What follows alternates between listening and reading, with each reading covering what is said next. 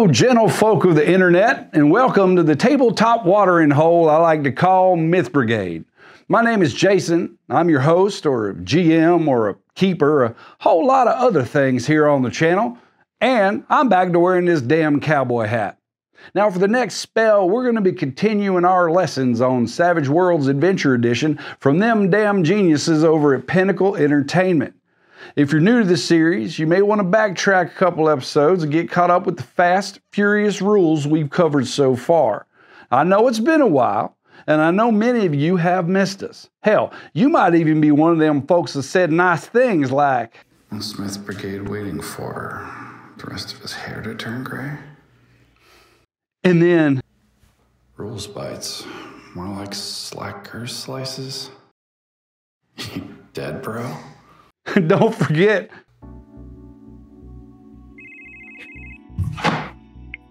Hello? Is this Jason from Myth Brigade? Yeah. You lazy piece of shit! all right, you've got me. It's been a minute, but we're back, and today we're going to be exploring the Savage Worlds Adventure Edition rules that govern things like magical powers, psychic powers, superpowers, weird science powers, and pretty much anything one might rightly call powers. Now, some game systems approach these elements with a discrete set of rules and a $40 source book per subject. This can be pretty cool for rules geeks and collectors, but it brings a ton of overhead and complexity to the table, and that can lead to some pretty cringeworthy moments during play.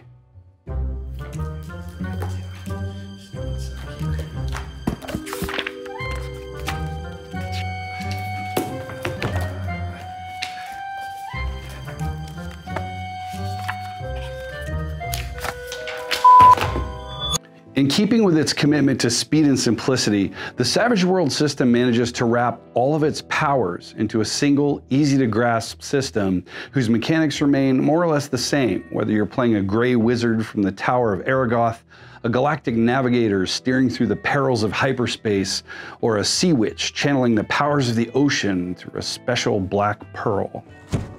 The root of the power system is the arcane background edge. This basically defines a reason your character has powers and sets some important parameters around which skill you develop and use for your powers, the number of actual powers you start with, and the number of power points you will have to spend during play. Don't spend them all in one place.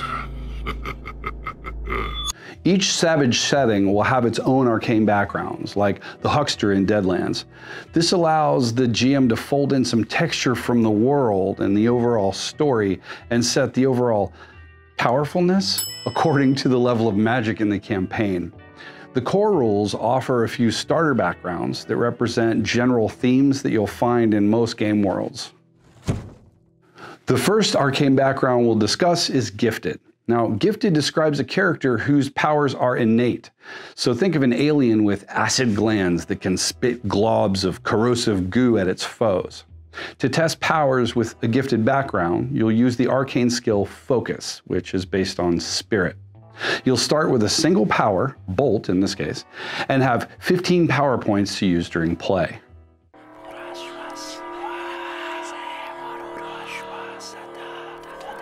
Next up is Magic. Now, these characters use ancient gestures and incantations to channel supernatural energy into spectacular effect. This is pretty much your traditional mage, sorcerer, conjurer, necromancer, Gandalf, Raistlin, Merlin sort of thing. You'll buy and develop a skill called Spellcasting, which is based on smarts. You'll start out with 3 powers, or spells, and 10 power points to use during play. "I beg you, give your humble servant the power to heal the sick, and to get an extra Benny anytime I roll a 3. The Miracles background is powered by divine energy from gods, spirits, nature, or something equally as spirity. Miracle-based powers are invoked using the Faith skill, which is based on Spirit. Characters with the Miracles background could be clerics, shaman, monks, or a pastor from the hollers. The point is, the power is coming from that divine place, and not so much the character directly. Characters with this background start with 3 powers and 10 power points to spend during play. What's the matter? You don't like me in your head? Wait till you feel this. The psionics background describes a character whose abilities are powered by the mind. These characters use mental energy to manipulate the physical world around them. Now, this could mean reading minds or predicting the future, bending spoons, moving objects, maybe even making a bad guy's head pop. Some examples might be Star Trek's Counselor Troy, Professor Xavier, the bad guys on Scanners, or maybe even David Blaine. I know it's a stretch. Or is it? Let me know in the comments below. You'll develop a skill called psionics to control your psychic abilities. You'll start with 3 powers and 10 power points to use during play. The elixir is ready. Now to anoint my underpants. Finally, the core rules give us the weird science background, which is one of the most complicated, but one of the coolest one of all. These characters use crazy inventions to push science beyond what common folk will consider normal. Their devices could be fueled by odd substances like Deadland's ghost rock or Hellsphere's infernium.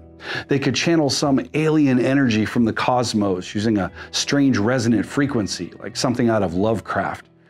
The weird science background is driven by the smarts-based weird science skill. It grants 2 starting powers and 15 power points to use during play. Now, GMs, keep in mind, this background requires that the character have access to the device associated with his or her power.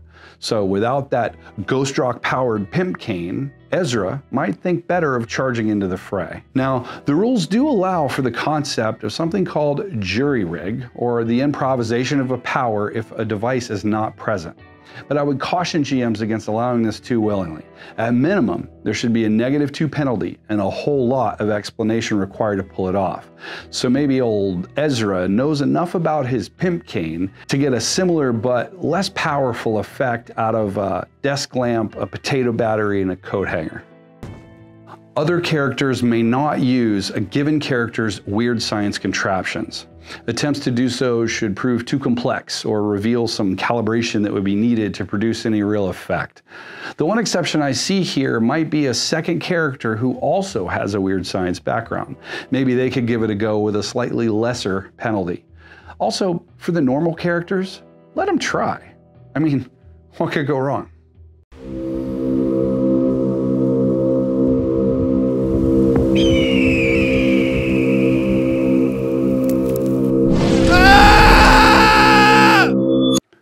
As an offset for the hardware dependency, weird science characters can actually create devices for other characters to use.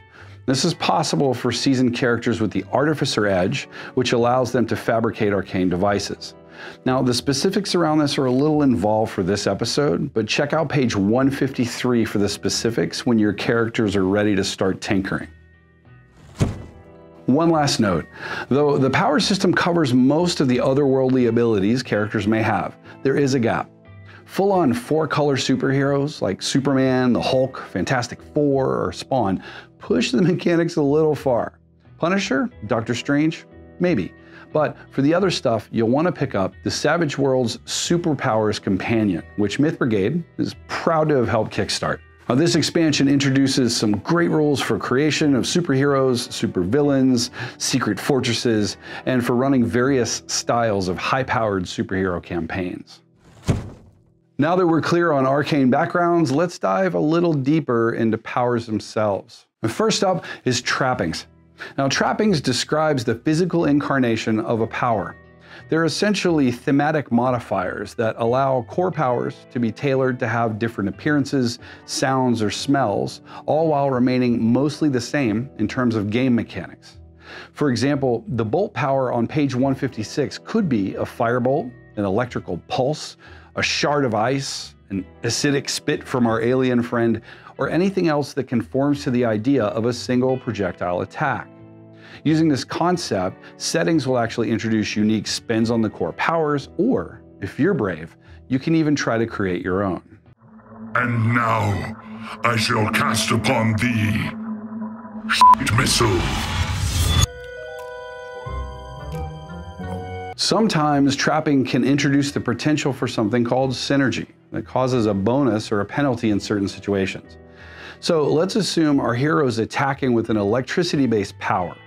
Enemies wading in the water should probably take +2 to damage. Conversely, a sound-based power used in an anechoic chamber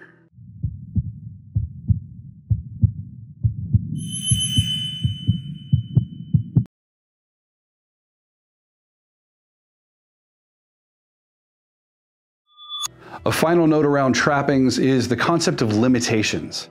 Limitations allow a player to set permanent restrictions to a power's function upon purchasing that power. This makes it less difficult to manifest at the expense of versatility. Limitations can be made to range, such as turning a missile attack into a touch attack, or aspect. Aspect limitations are applied to powers that allow a caster to choose an effect when casting. An example might be the growth and shrink power, which during play allows you to do either one of those things on a single target. Here, you could use limitations to reduce the casting cost by deciding that that power will only ever apply to growth. Each limitation placed on a power reduces the cost to manifest that power by 1. So now we know what powers are, let's talk about how to use them. All powers are activated using the appropriate arcane skill for the character's arcane background.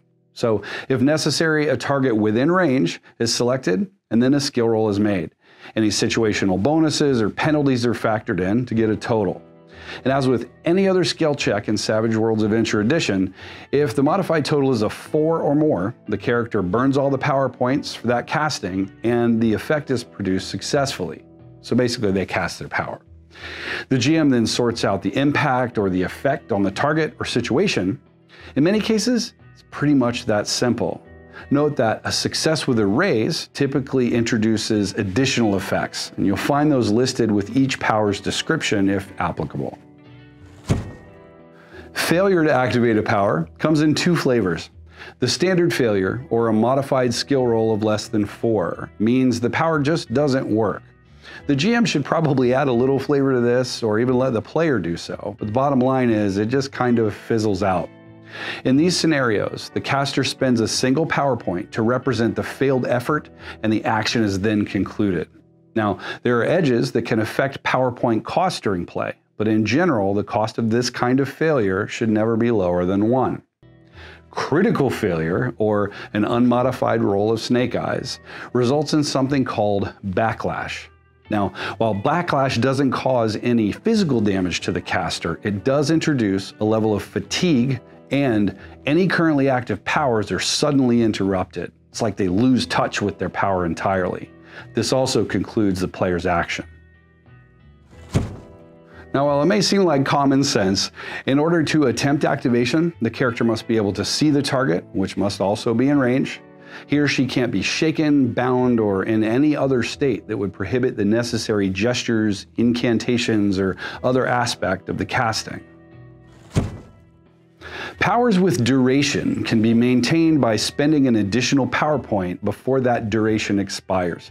So let's say old Archer has cast Vicious Stink here in the studio, which we know lasts 5 rounds. All he has to do to continue that stench is spend a power point during his action on that 5th round. This renews the effect on a single target for the power's normal duration. So another 5 rounds in the case of Archer's Stink. Maintaining a power on multiple targets costs another power point per target. So you can see how this sort of adds up if you're maintaining a lot of buffs or debuffs on a crowd of people. Characters that have run out of power points are simply unable to use their powers without something called shorting, which we'll talk about in a moment.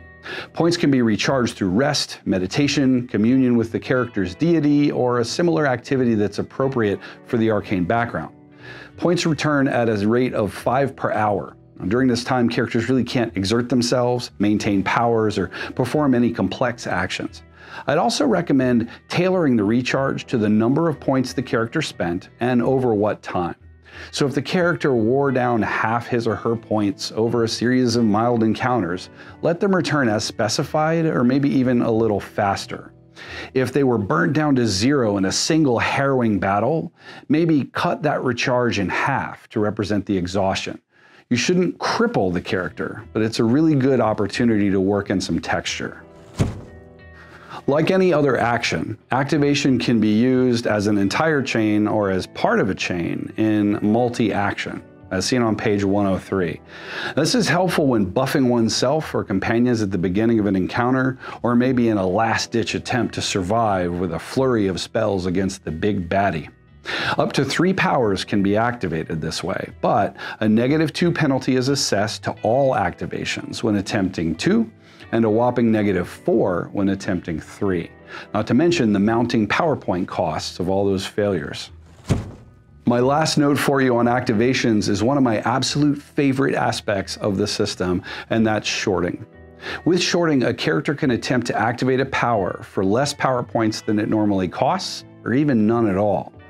For each point shorted, a -1 penalty is assessed to the arcane skill check. So for example, attempting to heal at a 0 cost when it usually costs 3 would be a whopping -3 penalty to the activation check, along with any other modifiers that are going on.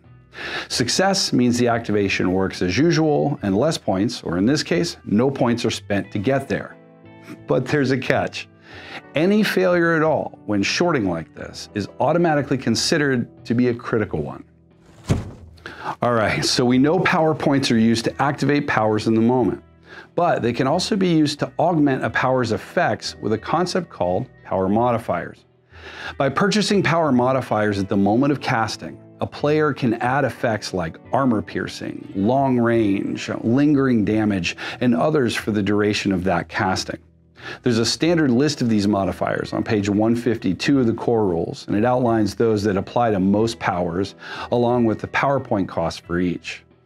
Individual power descriptions on page 154 through 171 provide additional options unique to each power. So if you've got the points, you can actually stack these to supercharge a single casting with incredible effects.